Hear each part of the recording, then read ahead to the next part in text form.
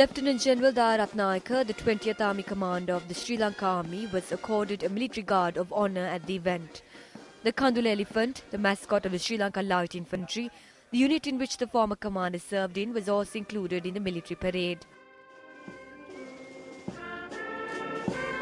Marking the handover of duties of the army, the official army sword and sceptre was presented to the new Army Commander General Krishanta de Silva.